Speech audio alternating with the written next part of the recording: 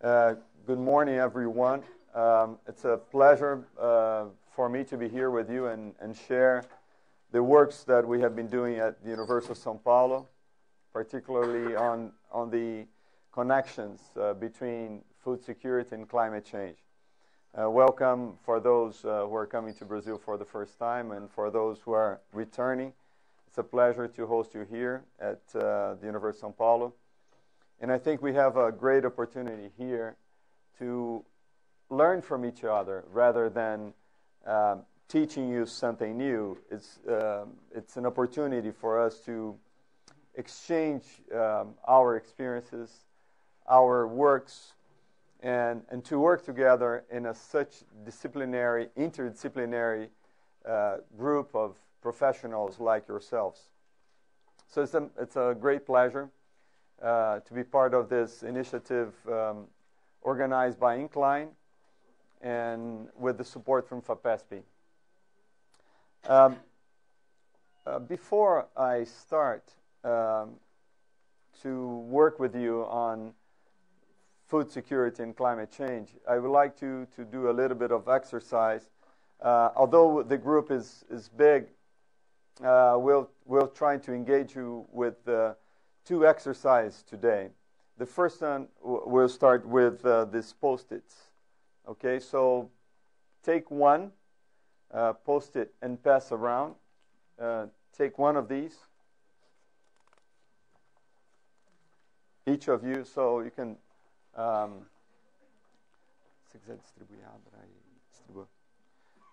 So what I will ask you to do to warm up, I know that you had a good time this weekend. So it's just to wake you up and to make you work. Instead of me working, it's going to be you going to be starting working and do a little bit of exercise. So the idea to use this Post-its is it's kind of a memory stick or something that will keep as part of this the group contribution to understanding of food security, and for me also to learn from you how much you know about the issues. Okay, so I will ask you to write just one word or maximum two words, the most important thing that comes to your mind about food security and climate change. Okay, just write one or two words. Please don't write food security or climate change. Okay? Write whatever you want, but don't write texts here, okay? Just something that comes to your mind that is necessary for us to address here in the next few hours, okay? If you want to write something that you do not know, probably that I do not know either, or if you want to write something that comes to, in terms of importance, of something that is related to your works that has some connections with food security, just write these words, okay? Do not write, and please write with very big letters. So don't write small, because as we are getting old, we cannot see it. So try to write in terms of the letter size here, as big as possible, okay? Do you have any questions? A couple of words. Less is good. Too much is, we'll have to take a lot of time to work on these, okay? Do all of you have Post-its? Yes? Yes?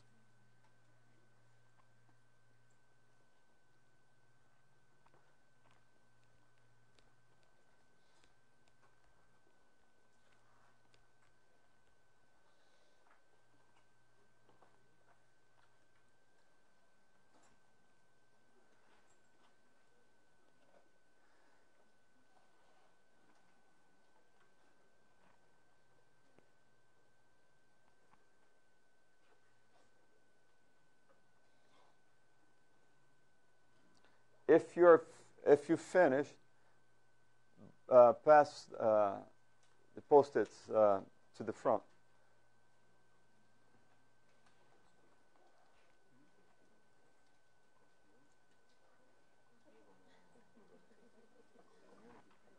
I will ask some from the organization committee to place the post-its there, or I'm not sure if I'll be able to.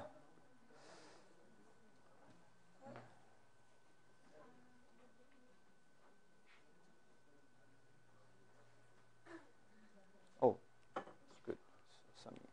It's mine.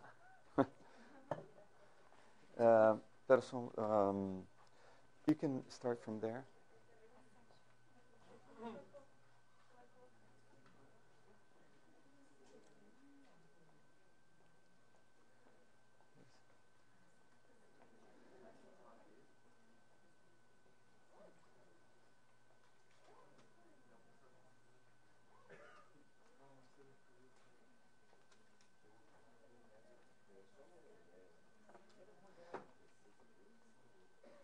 I would like a couple of volunteers to look at these post-its, at least, and then we could also spread the post-its if you prefer. We could have another one there. So a couple of volunteers to come here to the front from your side and try to look some patterns of key issues that are related. So please, before I start asking you to come directly, any volunteers? I'm not going to ask you, these guys here. Please come. At least 3 or 4. One group there and another group here. I would like you to organize and to look at the answers or contributions that you had written. So then you'll be looking at issues that are connected or issues that are interconnected.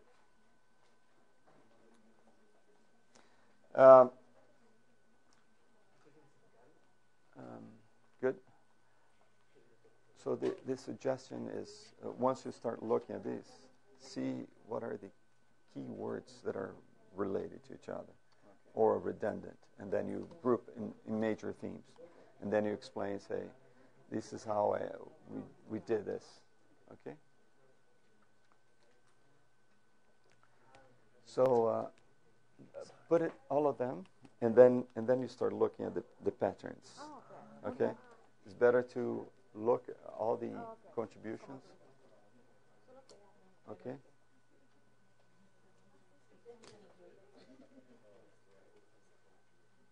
Yes. Help them. As they are doing their work, and then will come with the rationale they are using for organizing the themes.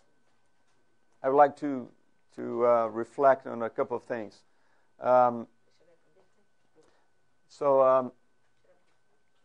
very positive that Professor Marengo and a few others came here in the first week and share with you some of the findings of the last IPCC report, right? And then you know about the process that came after the Climate Change Convention in 92. That was a common understanding that we need to have a very solid, even before the convention, a very solid scientific basis to explain, to understand, to quantify the effects of climate change on different environments and different situations and in different, I would say, scenarios, right? So we all know about this. And as we gather more and more information about the impacts of climate change and also the behavior of climate in different scales, we evolve from the first report to the current report, right? So it was an evolution of data, of the organization of the data, and also the evolution of the scientists in terms of the ability of scientists to communicate to the society, to communicate to policymakers about the importance of have a very rigorous approach and a very scientific, but nonetheless a message, a narrative to communicate all the findings from the IPCC, thousands of scientists engaged with this process, to communicate to policymakers about what needs to be done, right? So this is common understanding to all of you. So for all of us that are engaged with climate change issues, regardless of the area, can you tell me how the IPCC reports have been organized, and the logic and the rationale? Just to start, have you looked at the IPCC reports or the groups? How many groups in the IPCC reports? How many groups, working groups, as the document is structured?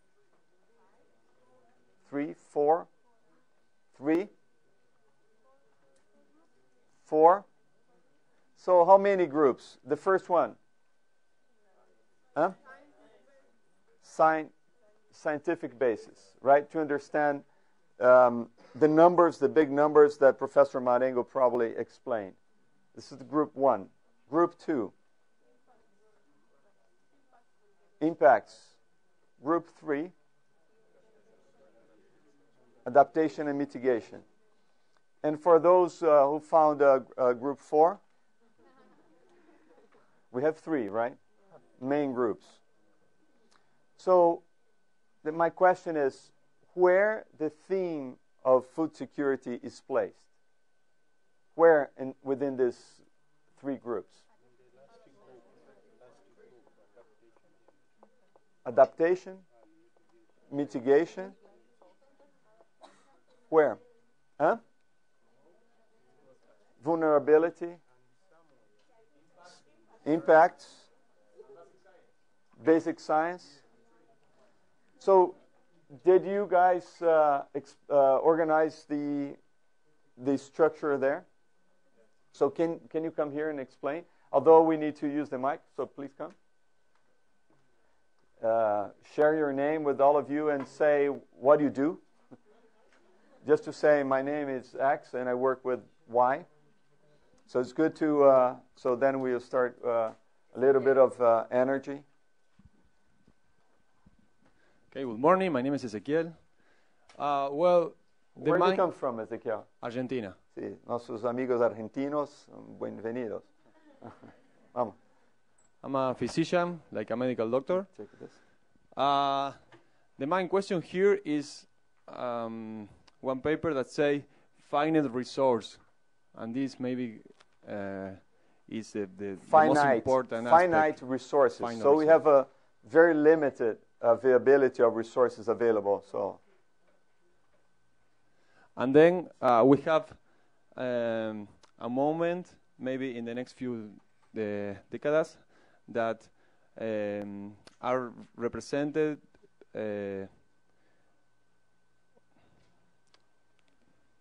The representation of the next few decades are a very vulnerable socioeconomic situation, characterized because for hunger, starvation, vulnerability, poverty, and other socioeconomic aspects. So this is very important for us. And then, in line with final resource, are the water resource that is very important for agriculture and food production, and obviously agriculture. So here we have firstly agroecology, water, food waste, crop diversification, overgrazing, agricultural practice, decrease in cultivated areas, GMO foods, and this is related with health, obviously, because without food we don't have health. So health is here.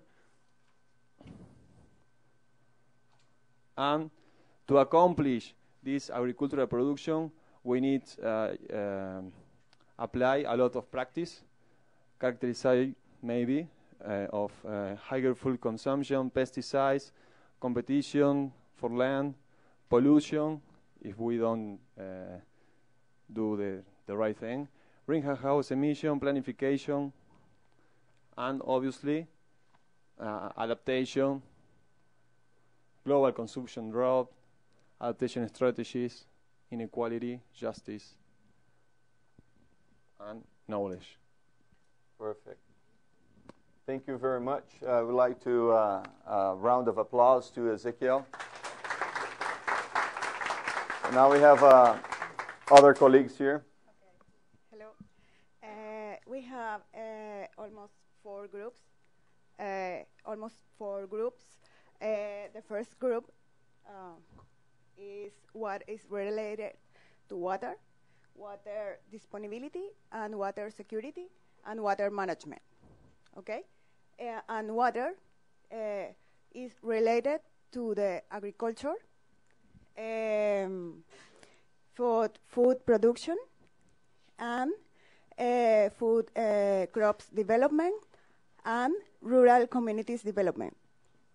Then there are that are related to equity and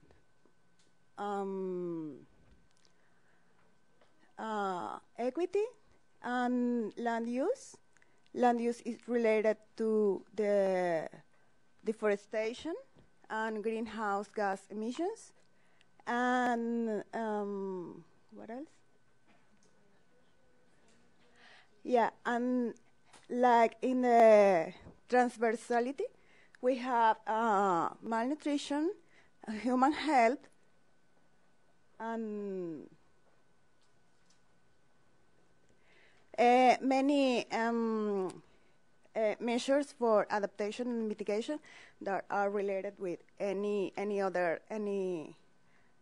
each one issue: water, food production, and energy.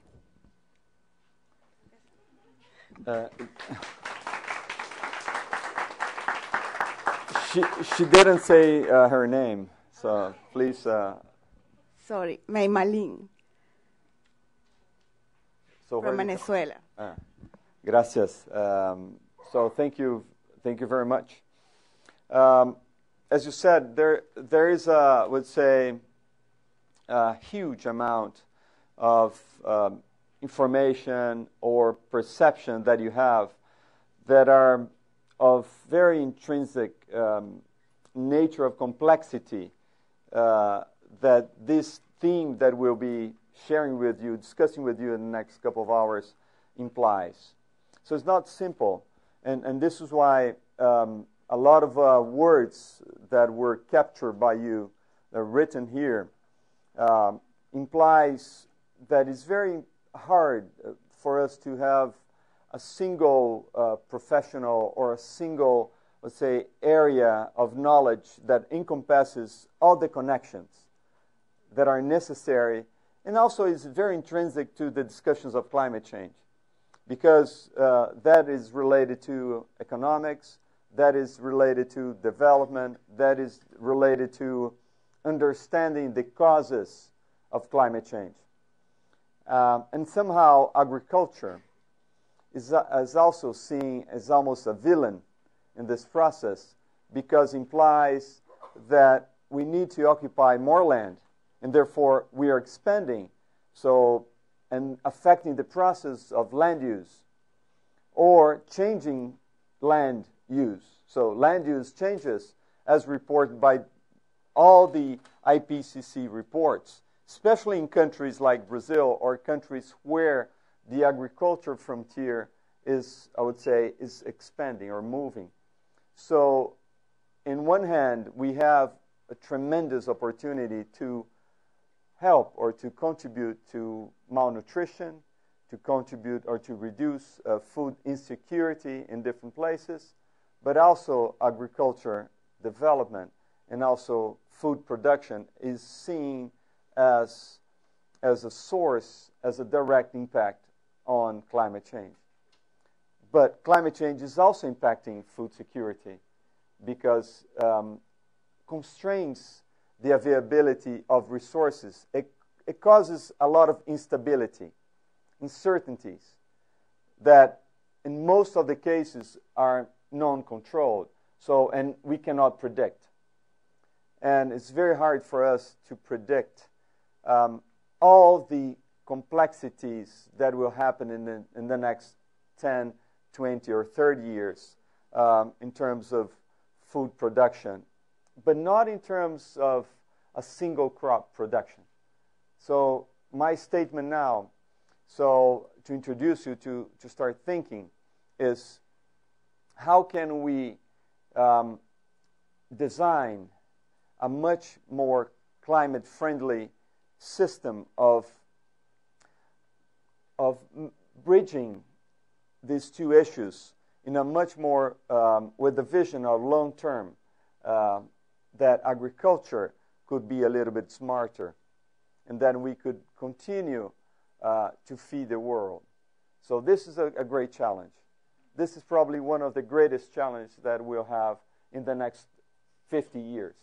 Not, of course, that we are, as you saw yesterday in the G20, that the U.S. decided to leave all the discussions about climate change as of the summit documents from yesterday reflect that a totally, I would say, lack of willingness of the current president of the U.S.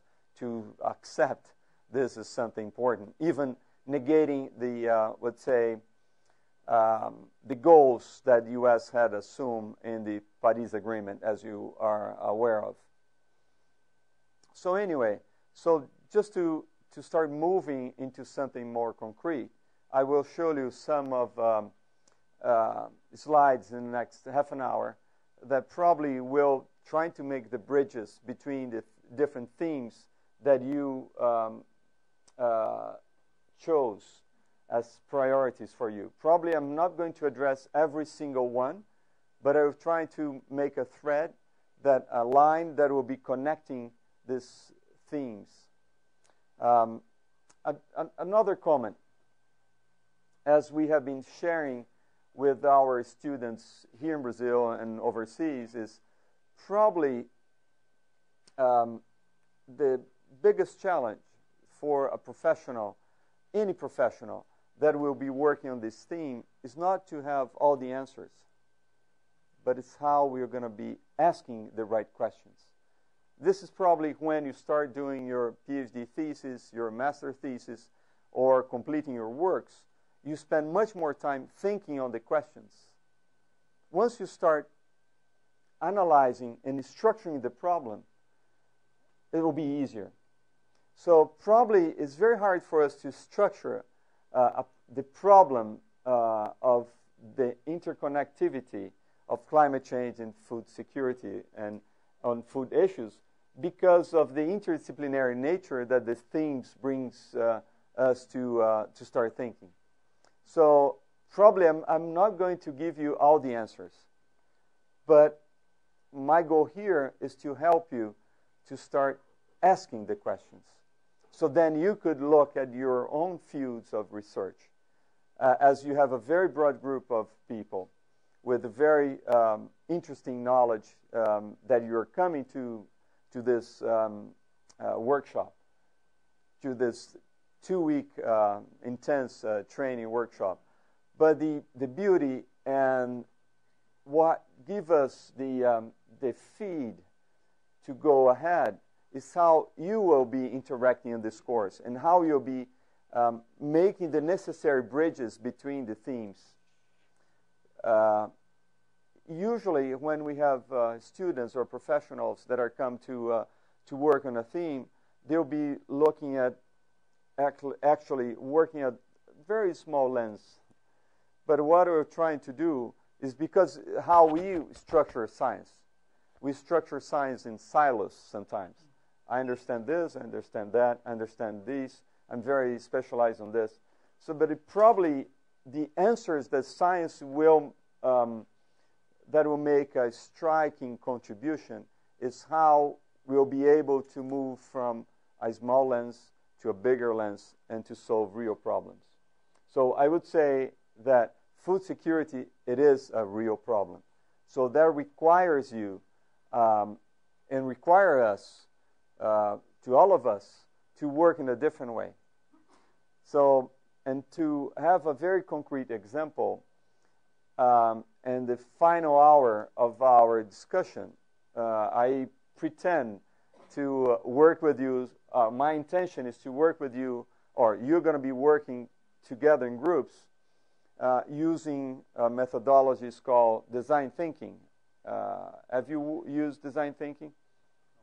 So I will try to introduce you briefly with a very participatory approach to look at problems or context of a problem and trying to come with a solution. Either a prototype, either an idea, either a narrative to a policymaker about how can you address the problem, providing some solutions. So this will be the end of our discussions today. Okay? Okay? Yes. Yes? Thank you. Just any other questions that you have or any reflections that you would like to have? Although we have a very large group of people, and it's very hard for me to interact with each of you because it's a big group of people, I would like to feel comfortable to ask questions and also to participate as much as possible, okay? I know that it's hard, and I hope I'm being clear to you because of English or because of cultural differences that probably you don't feel that participating. But please don't hesitate. Raise your hands or say, I agree, I don't agree, I have a different vision.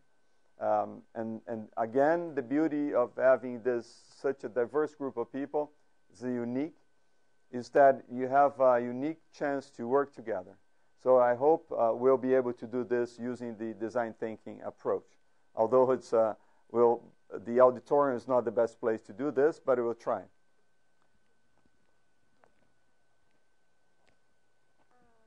Good morning, everyone.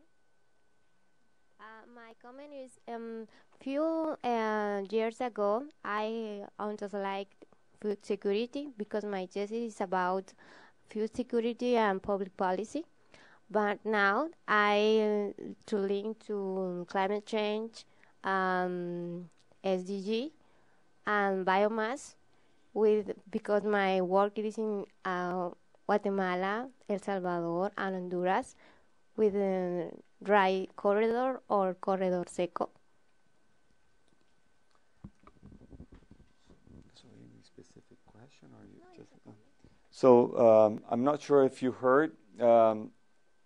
She's working on probably biomass availability or simulations of biomass availability in 3 different countries in Central America. And she's looking at probably CO2 uptake by different strategies for bioenergy, right? So, and she might be measuring or understanding the opportunities for biomass and thus that is being affected by climate change on the supply of bioenergy sources, maybe for thermal purpose for generating electricity, right? So anyway, we'll touch some of these issues because this is one of the ways that agriculture or a landscape could mitigate the impacts of climate change. It's a good example because we will be deploying a opportunity for renewables to mitigate climate change. So there are a lot of works on this issue, especially on the use of renewables, either from biofuels or bioenergy, to mitigate some of the impacts of climate change. Okay?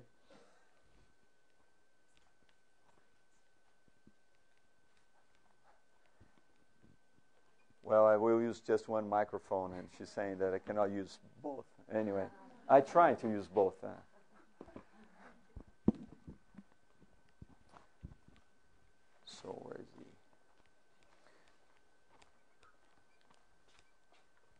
So the structure of my talk today, as I said, I'm giving you the context. Now we're in discussion of the context. So then we all will have the same field of understanding of the same baseline as scientists like to use, the baseline. So then we will share some of the importance of these works. And then we'll be discussing the core, which is food security and climate change. And then draw some examples from Brazil and overseas. And then design a couple of solutions that I hope you'll be able to use your creativity, your capabilities to look at some of the solutions of any of these themes that you address. So it's going to be as open as possible, but the theme should be connecting with a solution related to climate change and food security, okay? And then my concluding remarks. Well, this is probably, as you said, and then here we are discussing finite resources. This is a recent report from a large consulting group. I will give you the references later. The only probably slide that doesn't have a reference is this one, but it's coming from McKinsey Institute that we're looking at the impacts of some materials, especially these 8 materials: steel, aluminum, plastic, cement, glass, wood, primary crops, and cattle, and the impacts of the use of these resources on emissions, on climate change, on global house emissions. Let me see here. So 8 resources or 8 materials use or are responsible for 20% of greenhouse gases. 8 materials are responsible for approximately 95% of water use. As you said, water has been one of the issues that permeates our discussion here.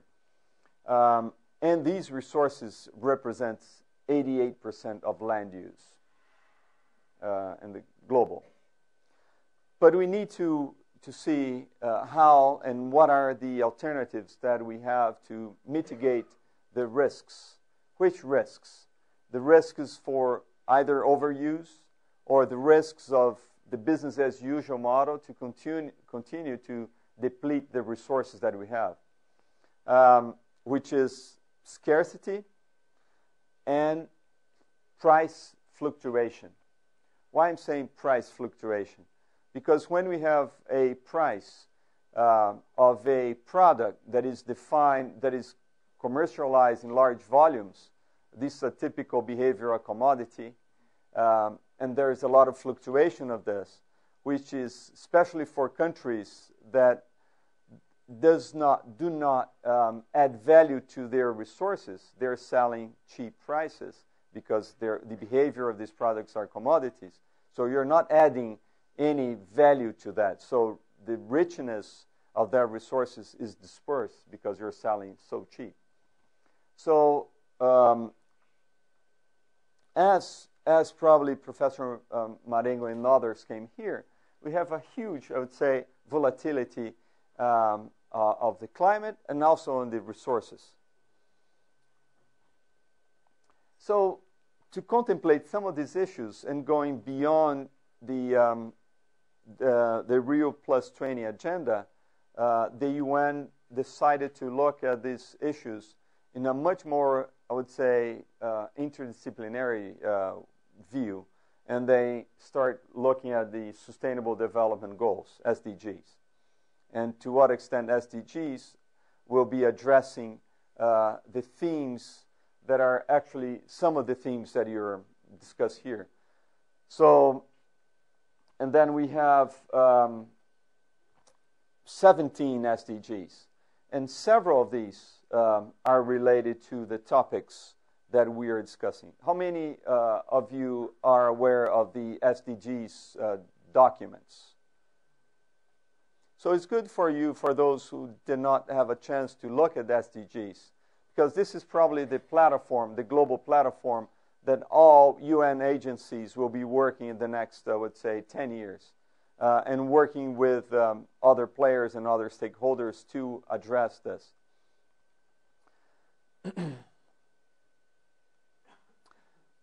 And some of the issues that we're discussing are related to this periodic table that you've seen from early ages of your school years. And this reflects, the darker blue reflects the scarcity of the resources. So darker means more scarce in the next few years. So in lighter means a little bit of availability. But most of the things that we use are concentrated on the center, which means all these minerals are overused. And these also are usually non-recyclable. So we use and we discard. We use and discard. So this is true for several of the materials that we use or we are deploying in food production systems as well, especially nutrients, and also especially metals that are the basis for several value chains. So the point that I'm trying to make here is when we look at the food production, we cannot look at a specific crop per se. We have to look at the entire value chain. Not the value chain of a single crop, the food value chain. So we have to look at these in a much more complex way. The other way of looking at this is how countries or how different countries are using a specific resource, especially in this case of steel. This is one example. I could use any other examples. Probably you're going to be asking yourself, saying, well, we are here to learn a little bit of food security, and how, to what extent steel relates to food security. It relates to food security in different ways, because there is no single, let's say, value chain that is associated with food security that does not use steel as a main source, either to plow the land or to build tractors or to produce automobiles or to create new infrastructure. So this is an example to show that in 2030, China will be using the same amount of resources that we use in 2000. This is almost the same number, which is 700. China in 2030 will be using more steel just in a single country than the entire world used. So it's a challenge. I'm not saying that we cannot use the resources, but how we are using these resources. Very little information, I would say, and data in papers are making this necessary connection between resource use and the availability of these resources for food security. Another issue, after, I would say, several years of prosperity, because the world never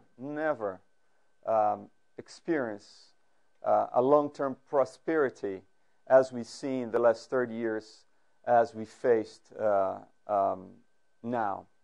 So what does it mean? It means that we are living better, we are consuming more, we are eating, in theory, better, we are consuming more protein, and the worst, we want very cheap food, right?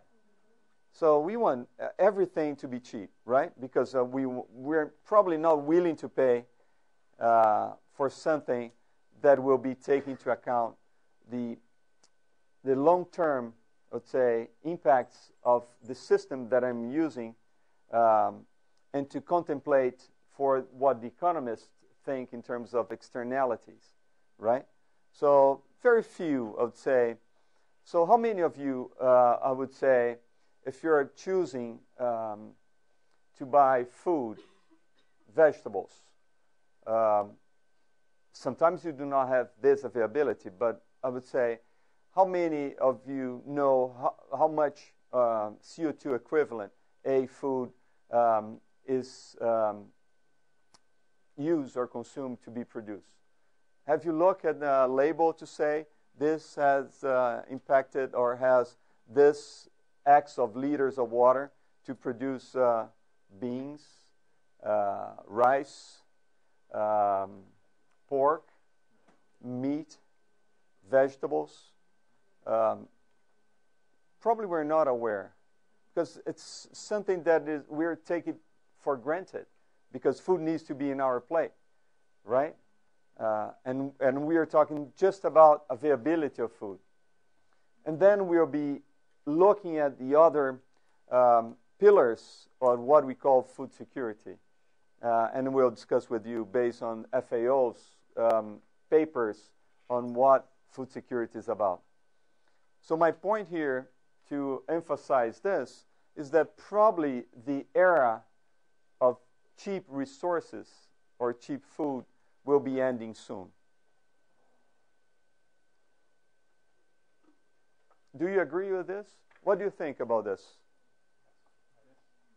How many of you know how much water is used to produce 1 kilogram of protein, meat, red meat?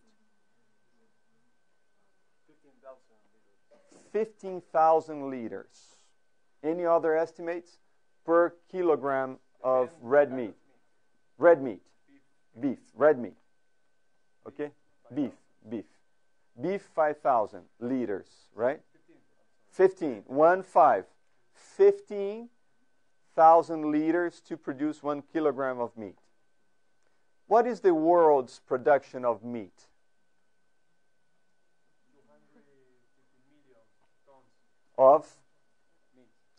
250 million tons of meat. Times 15 liters, how much water did we consume?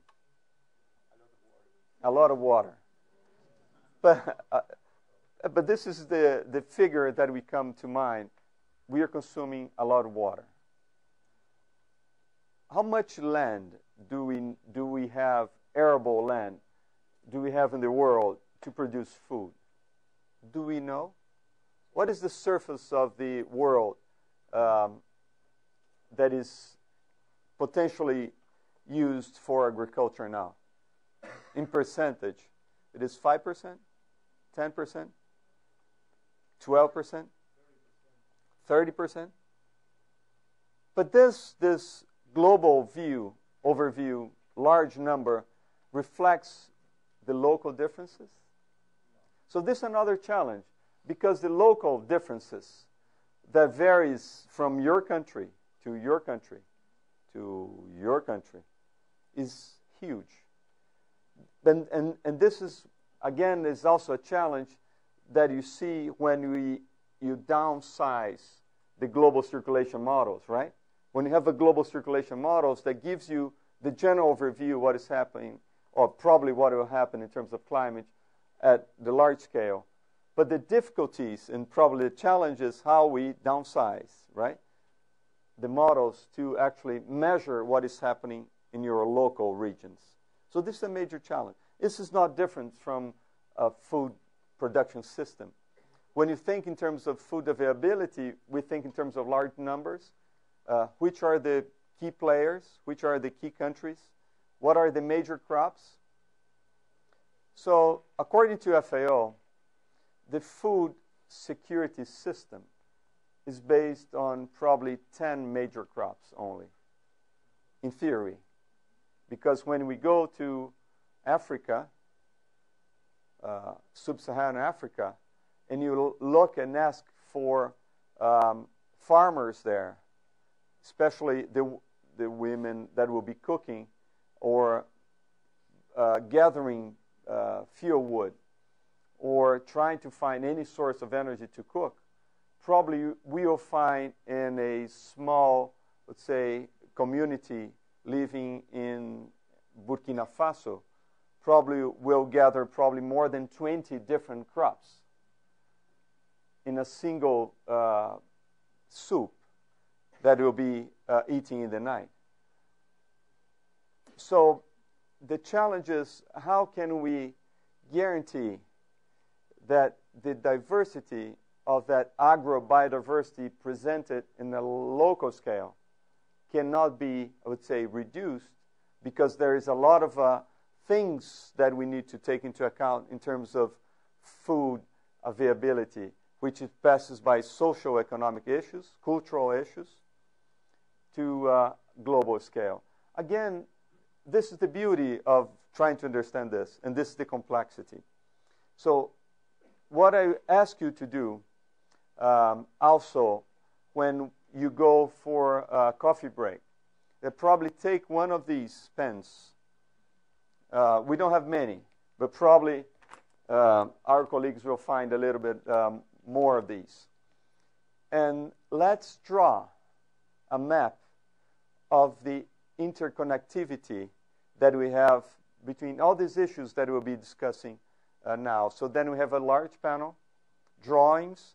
If you're very good on drawing things, be as creative as possible. Outside here, we'll have a couple of white, large pieces of paper fixed in the glass. So please use that to make your contribution to think about all these complexities and trying to draw something or write words to leave for us to return also when we start thinking of a solution, okay? Is it clear? So please use the whiteboards that are being fixed in the glass here outside. Use this and try to be as creative as possible, okay? Ideally, it will be to have someone here while I'm talking to be drawing this. While we are discussing this, someone will be drawing the multiple pathways that we have to address this issue. But as we don't have this, you'll do this outside, okay? So let's move on. Is it clear where I'm trying to instigate you to think? Again, it's not my intention to be here and to teach you something, because it will be almost impossible for me to teach you something. Probably you're much more capable than myself to address some of these issues in fine-tuning, in fine details. You are much more skillful than myself to look at your local problems because you come from a different perspective. You understand better your system than myself. So what I'm trying to do here is open your eyes, open your ears to start revisiting your own research questions and say, well, this is missing. Why I'm not interacting with those guys that are working with economics? Why I'm not interacting with those guys that are looking at high-scale modeling system? Why I'm not working with those guys that are working on resource availability, water, for example? Why I'm not looking at those guys that are making the necessary connections between climate change and health? So again, your works implies that you have to work with other professionals. And there is not a single truth that one single professional will be able to cover all the complexities and the beauty of the horizon that you have in front of you as the next, let's say, scientist in the next 30 years. So be as creative as possible, because we'll need someone. We need a new breed of professionals that will be looking at beyond a specific box. Because the next, let's say, quality papers that you're seeing as you've seen more and more, to publish in Science, Nature, all these seminal works and papers that have an impact. If you look at the authors, they're coming from different backgrounds. You've seen more and more broad papers that are trying to encompass all the complexities.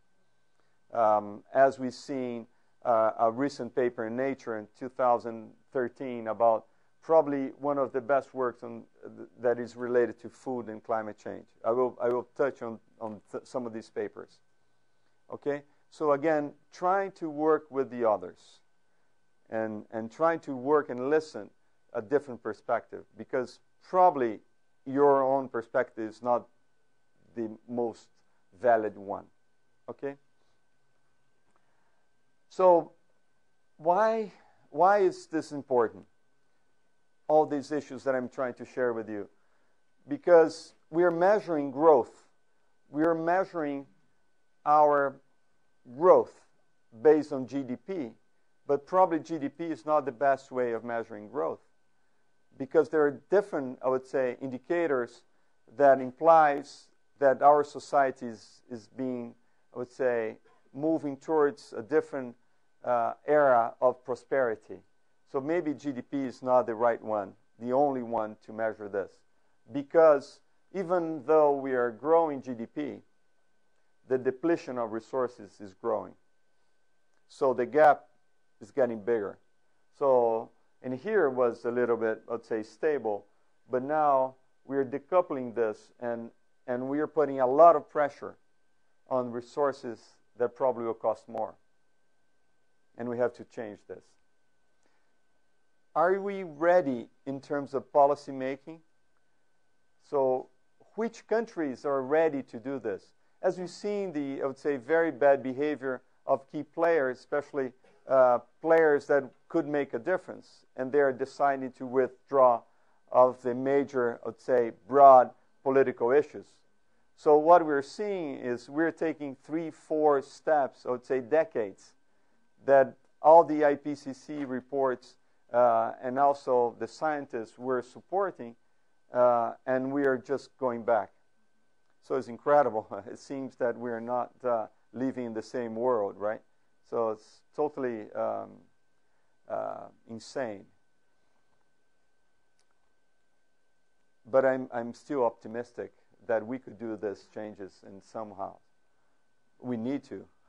Otherwise, we wouldn't be here, right? And we need to engage at our own, I would say, level of influence.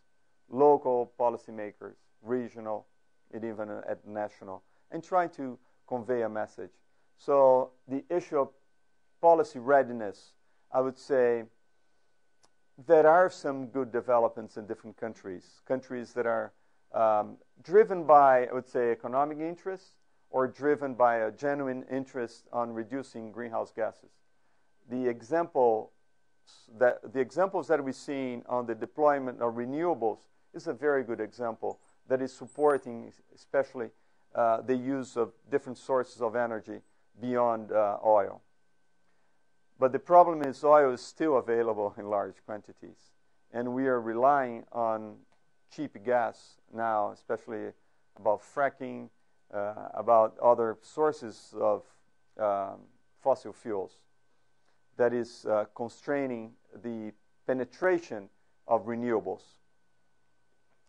And then when you go to the cluster here, that is equity, food issues versus social issues, we have to think that agriculture, it is very important in terms of job creation, especially at local scale.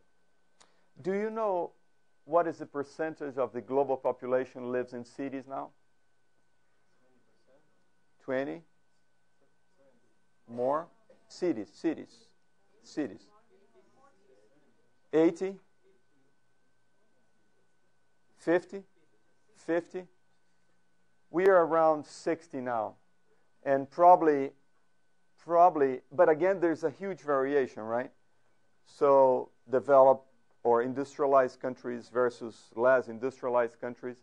But the projections for 2030 is that we're moving from 58 now, that is a figure, to go to almost 70. So again, as you saw, that we're using more resources and we are leaving the country to move to the cities, which brings a cultural challenge for us, because usually cities, last week we have been discussing a lot of these issues between the interconnectivity between rural development and cities outburst. Because cities, as you saw in different regions, used to be the best discovery of the societal, because we gather, we organize ourselves, we organize jobs, and we increase the complexity and availability also of the resources. We had better, I would say, water when we moved to the cities. We had infrastructure, but now we have crime, right? And now we have a social crisis, and then we have, let's say, overused of water consumption. And as you saw in this large metropolis of São Paulo, the challenges for you to move around. Used to be a place that you like to move, but then it's hard for you to move around, so mobility. So again, all these issues. And how do you know that we'll be able to feed a city, a major powerhouse in the future? So cities are powerhouses in the future, and it will continue to be that. But how food will be delivered, integrated, and will, I would say, food systems will connect to these themes. Another issue that we have to look.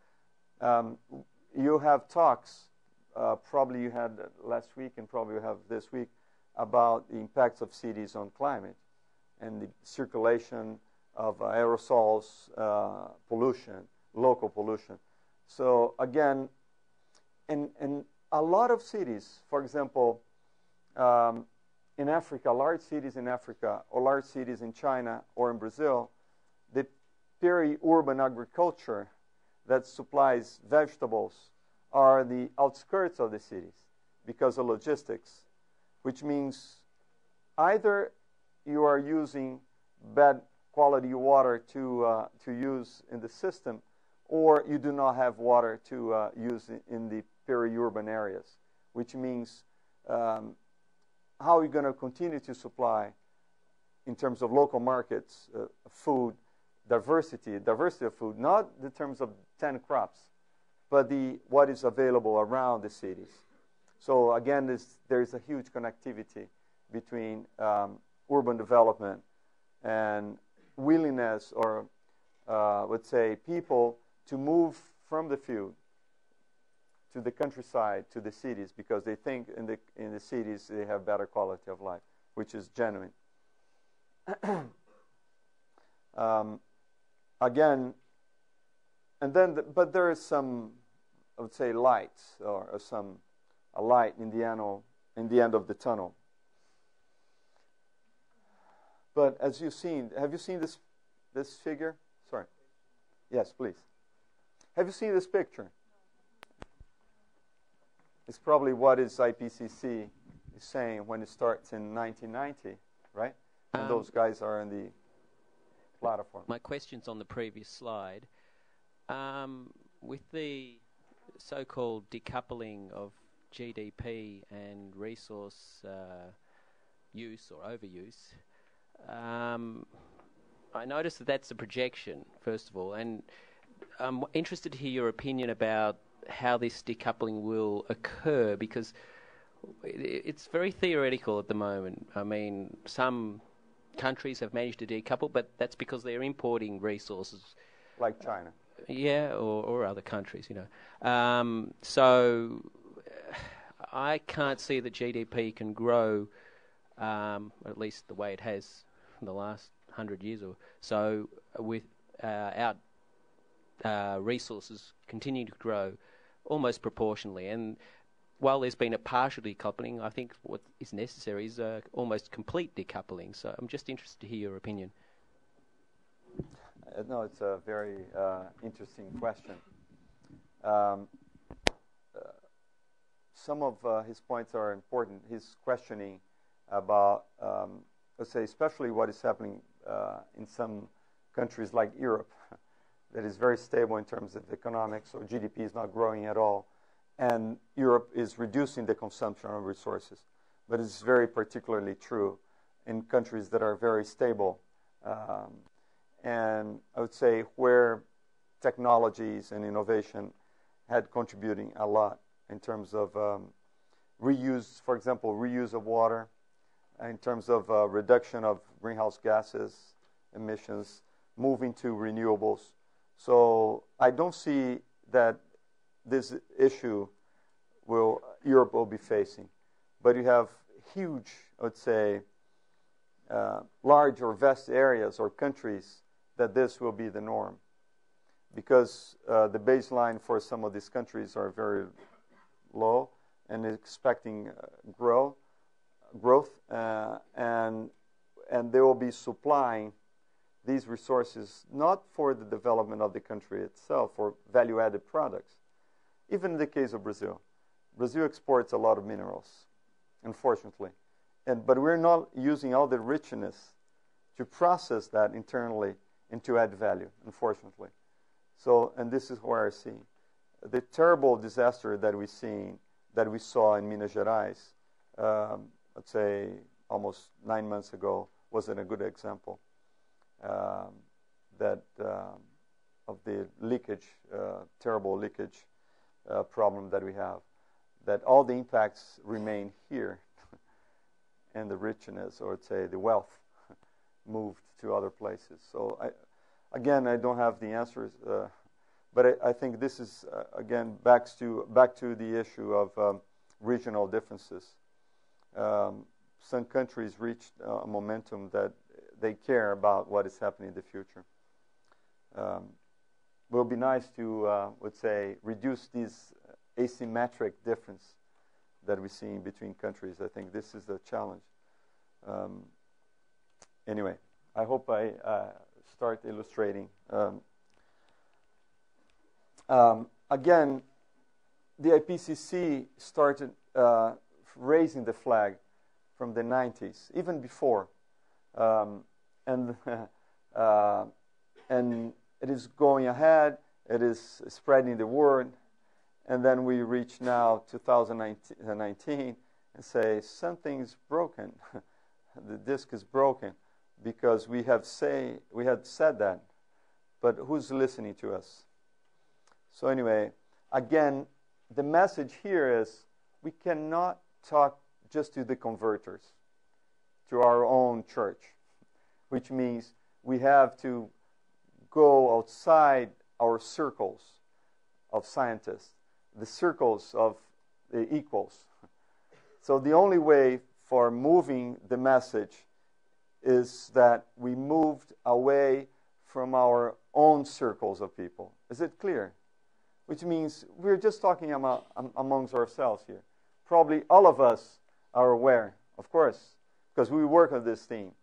But it would be nice to have guys also here from the private sector, guys here from the other areas, guys here that are making decisions about designing products, designing things, or guys that are making cars that could be using less resources, or guys that are designing new molecules of fertilizers.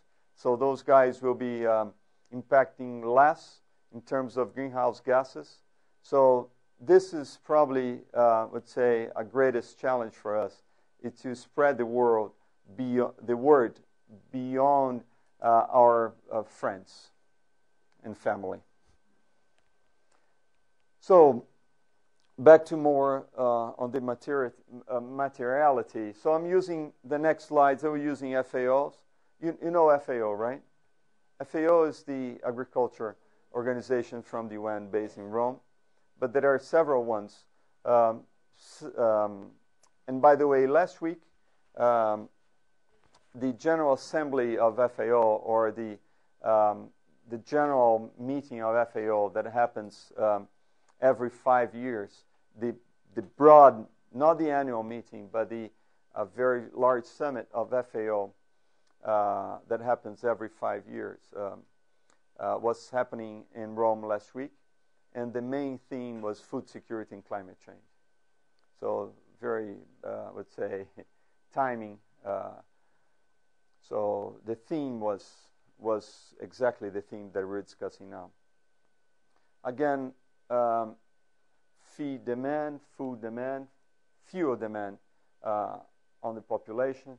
We have different projections, but nonetheless, even if you don't believe that the world will have 9 billion people, probably will be around this figure. So, which means we have more people in the world, which is one of the projections that we need to double, in theory, the food production by 2050. So this is a general figure. To summarize some of the findings of FAO, especially the General Assembly of last week, is saying that we made a huge progress to reduce undernourished population. Undernourished population, the definition is when you're lacking a certain amounts of calories, in terms of calorie, that is affecting your development. I will come back to the definition later, because this is impact in terms of the figures, the overall figures that you have. So we reduced by 100 million, but we're still now moving into more fine-tuning. As you know, like a learning curve of any process. So we know what are the major, I would say, factors that are affecting food availability, but now we are moving into food quality, so which means nutrient deficiencies, which we need to take to the next step. And some of you wrote there as a keyword GMOs, right? Or transgenic, right? Some of you wrote transgenic. For those who wrote about transgenic, why? You don't have to express yourselves and raise the word why you said that, but there are a lot of controversies, right, about GMOs. Researchers in India say we need to add vitamin A as in terms of nutrient deficiency rice production. So I will create a very, let's say, winner rice, a super rice that is providing additional sources of vitamin A. It's a great idea, right? On the other hand, I'm deploying a lot of gene constructs, a lot of biotechnology to add genes that will enhance my capacity to sell more of our products, of some of the products that I'm deploying.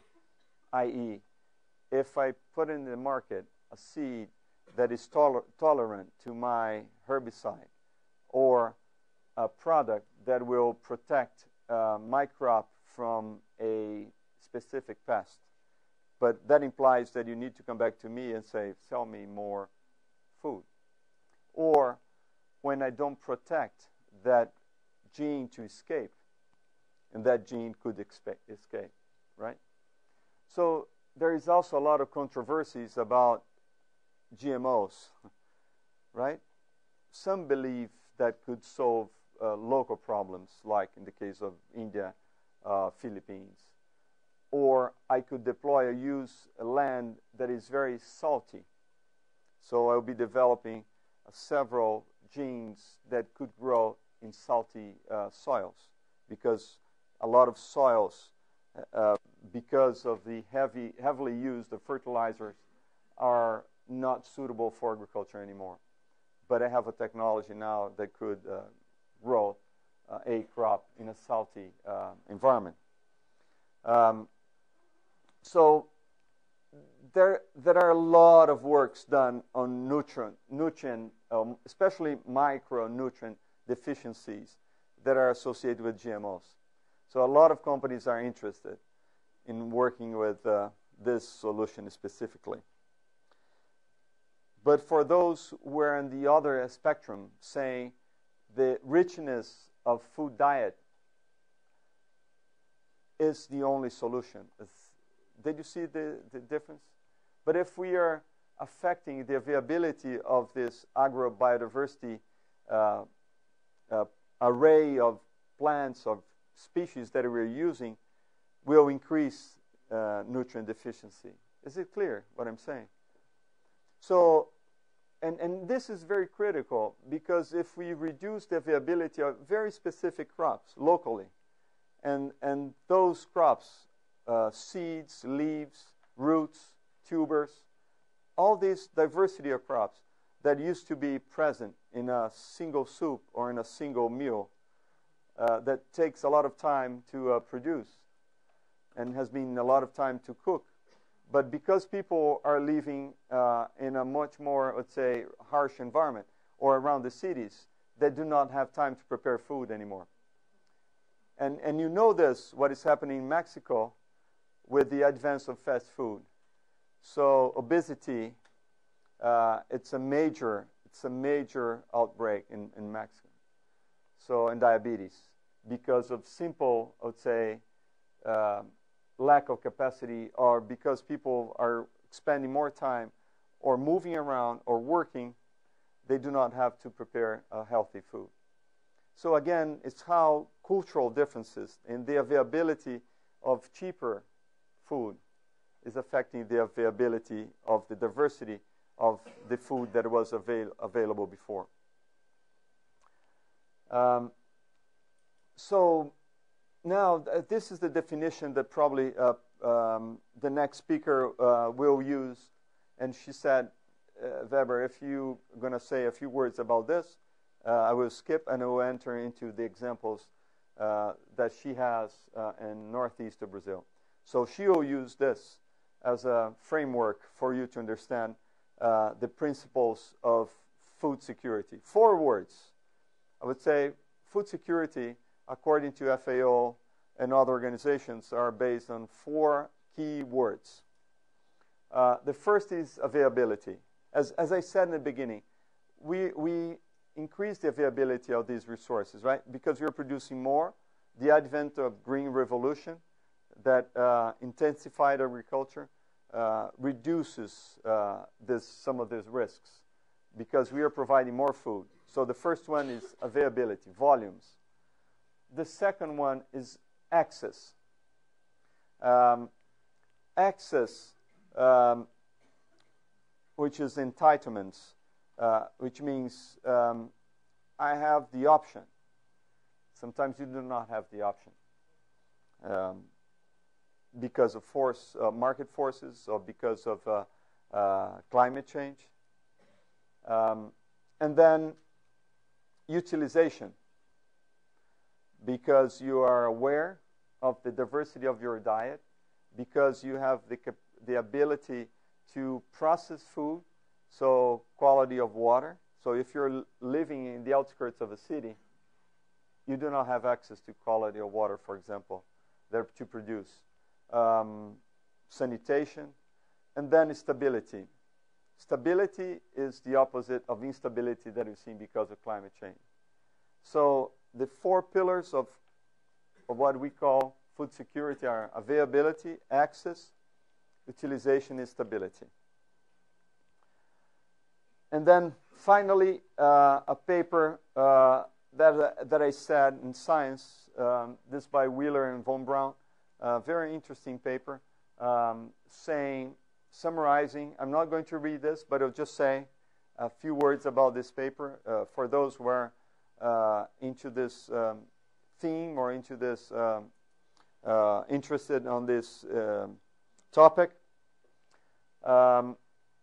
which is not new, especially the first one. So climate change impacts food security in places that are already stressed. Places as you've seen from my previous speakers, climate change exacerbates the problems in already stressed places. So places that will be suffering from severe water scarcity will suffer from food scarcity too. So the problems will be exacerbated. The first. And then the second one, global undernutrition and malnutrition will increase. So that gap probably will increase. And by the way, only in the, you know the number of the IPCC report that we are? 5, right? Just starting from the IPCC report 3, that the words and the themes of food security came. So as you saw from 1990, the first one, almost 10 years later, is that the theme of food security start showing up in the IPCC report. The other issue is inequalities. As you saw also some of your words here in terms of inequalities from local to global, especially local. Communities, people are vulnerable to the effects of weather, extreme weather, and will continue to be, because the changes that we have in temperatures, precipitation, has a dramatic change in food availability as well. And as you saw from modeling of crop yield, is there anyone that are here that are working on modeling crop yield or productivity? Single crop or multiple crop? Single crop. Which crop? Maize. Maize. Soy and maize. Rice. Why you are working with single crop? It's easier, right? Of course, you want to finish your work and you want to get your thesis done. You don't want to spend 20 years in an agenda that is unsolved, right? So you want to finish. Again, a lot of works on climate change, impacts of climate change and food availability are based on modeling of a single crop behavior. But a single crop behavior doesn't behave in the field, in the landscape, as we expect. But nonetheless is important, right? So your work is very important to us. Continue to do this work. But trying to add different variables or different insights into your model, which is complicated, right?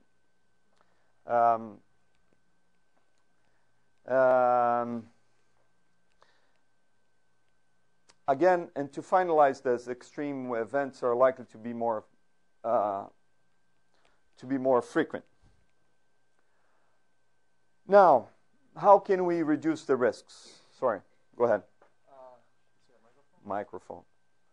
I had 2, but I'm not supposed to use 2, right? So I try. Thank you. I have a comment about GMOs. I think that GMOs are a good tool to combat climate change if they are used in a right way, especially to combat food insecurity in a climate changing scenario. But almost all GMO crops are used to devote animals, to raise animals to produce meat. So we have to do a question: GMO crops for what and for who? No, I fully agree. He's stating that, as I said, most of the crops that are in our plate, in the statistics, like soya, soybeans, corn, a little bit of wheat, are common feedstocks, especially corn and soybean, are typical feedstocks for production of protein. Animal protein, which according to the ecologists, according to other professionals, are a way, it's a much less efficient way of producing food because it uses much more resources, right? And I will come with some numbers about this. And most of the solutions that are GMO supposed solutions to a problem are driven by these large commodities. There are few, let's say, exercises of going beyond. It's because the vast majority investments are done by large companies that have resources available. There are some good examples that some NGOs or foundations are trying to break this. But, yes, but we'll come back to this, okay? But it's an important question, to whom and where and how we'll be deploying the technology. It's not going to say that the technology itself is bad, but it's how it's being used, right? Again, the same old rhetoric question. So we'll have far-reaching. This is a summary of another paper in a sort of new journal. It's called Global Food Security, and has a special issue. If you're looking at those recent numbers, this paper is found in this issue of Global Food Security, and it has probably 6 or 7 interesting papers that will be in the reference. Will be available to you later. The summary of the paper must address aspects other than crop yields, as we are seeing here. Why other than crop yields? Because there's a very interesting hypothesis that crop yields also, when you're modeling just crop yields, you do not model the interactions between the crop and pests, for example, and diseases, and dynamics of pests and diseases in relation to higher or lower atmosphere in controlled environments. So you're modeling CO2 uptake, photosynthesis, ecophysiological patterns, but then you're not actually testing all the potential combinations of climate change and increased CO2 concentration on the dynamics or in the life cycle of the pests, of the disease, or the interactions with the water, for example, in different landscapes. Weeds, how the crop also is affected by the population dynamics of new weeds that will be competing for the resources. But again, it's a challenge. So this is what it says here. And here it says, it depends how you read this, but it's saying action-oriented research is a priority. What does it mean? What does it mean, action-oriented research? Yeah, to bring a solution or to research that will be. But I wouldn't say that what you're doing is not useful, right? Because it's basically saying something is useful, the other research is not useful. But but in agriculture development, I would say a lot of experiments, and what we are lacking probably is what we call long-term experiments that will be measuring these things in a long term in the field, in the real conditions.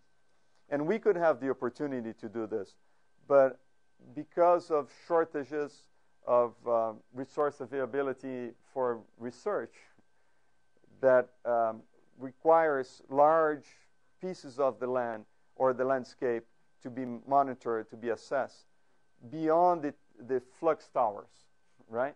You've seen that a lot of interactions between soil, vegetation, and the climate are being measuring carbon flux or carbon and nutrient flux using towers, right? As you've seen, probably some of the previous speakers were discussing some of these issues. But sometimes you cannot capture what is happening in the field. So again, it's a different ways of doing research long term. And I would say that we're not ready, unfortunately, yet.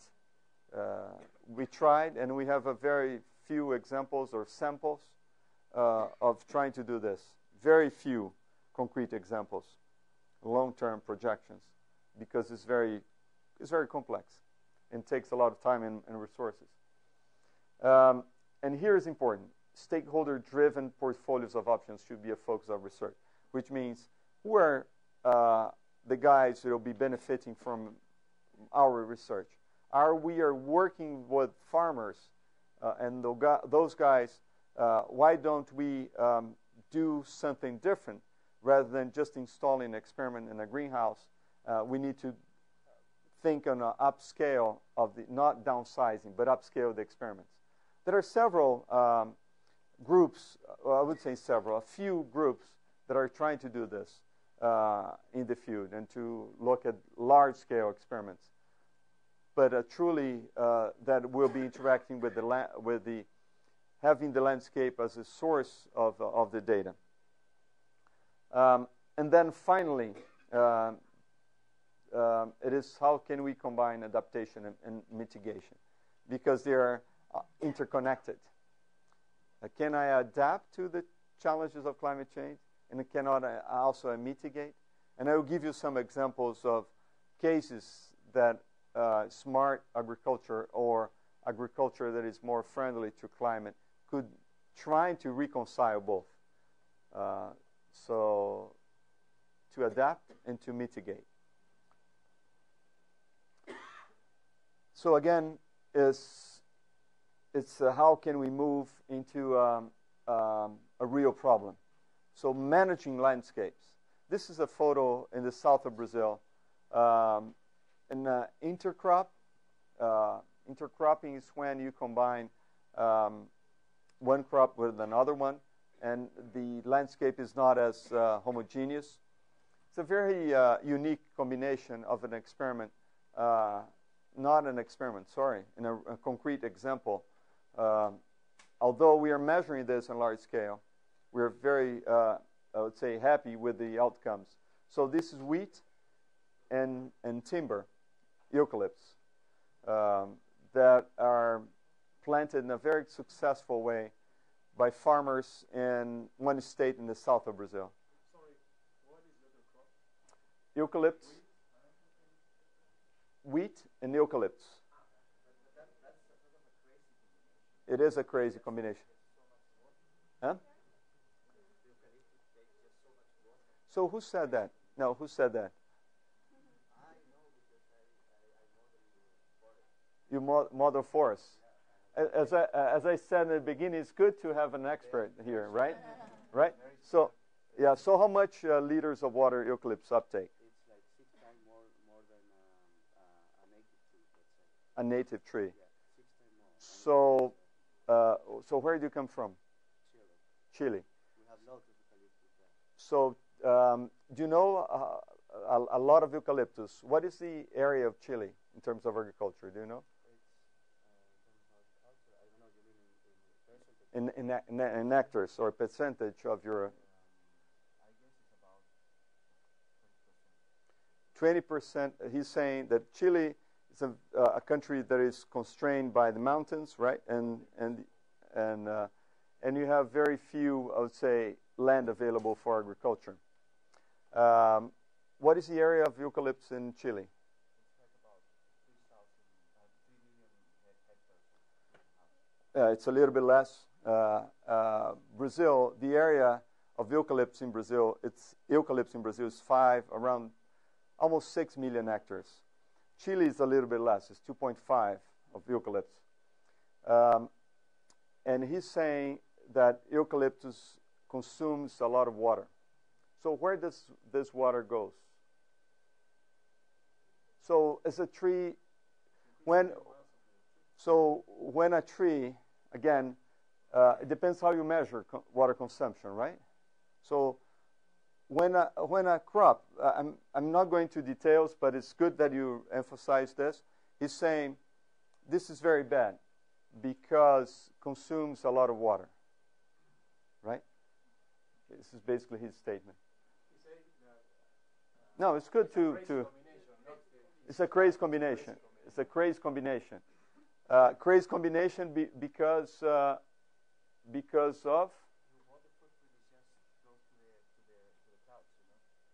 But is this bad to that the water goes to the cloud? You have enough water for the whole year, and the soil can hold that. Fine. But So it depends, right? It depends. So the message is it depends. Probably in Chile, which is much drier. So if you uptaking water from the soil, right? No, but I'm saying that it depends. So you have to measure this.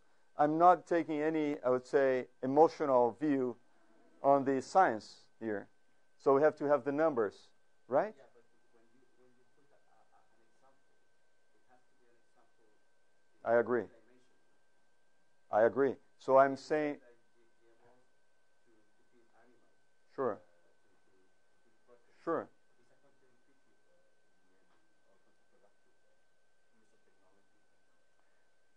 Well, again, the answer is how you're using the technology. I'm not advocating that it's good or bad.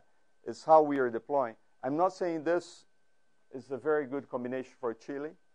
I'm saying this is a good combination for some areas in south of Brazil, in Rio Grande do Sul. And why I'm saying this?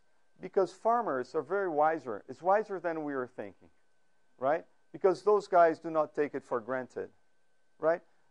Have you, some of you went to a field to plow the land or to work with a farmer for a year?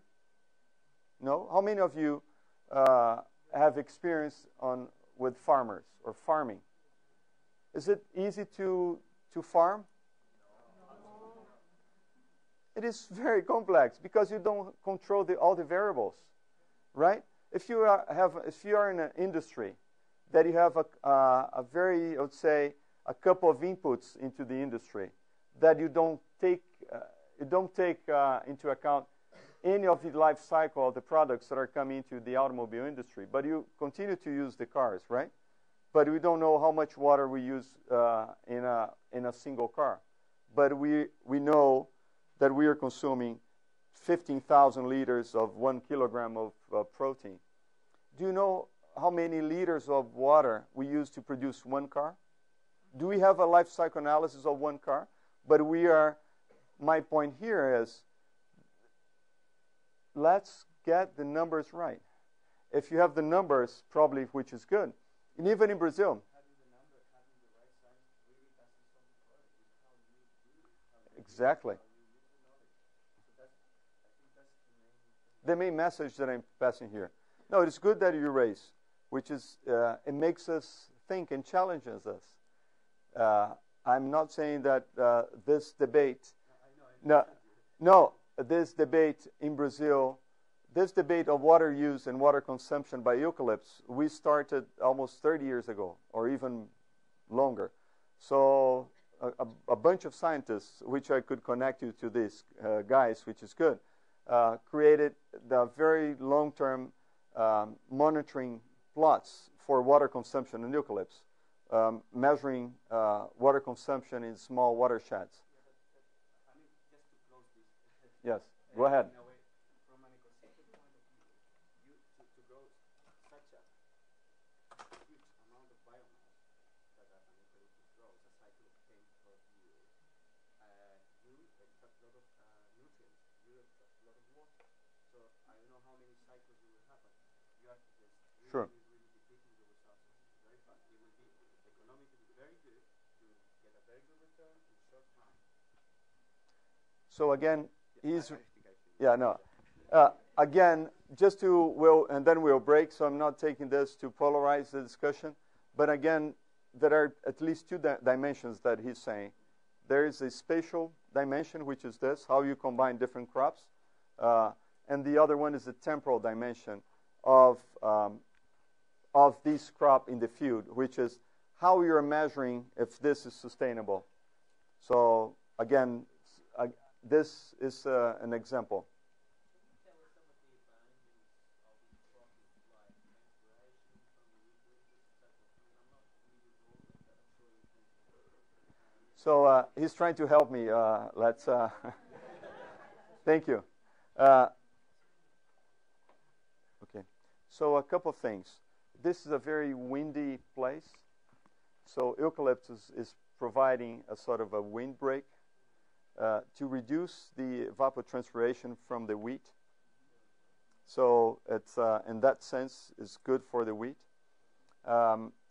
This is just a 2-line tree interspaced by 3 line of harvesting.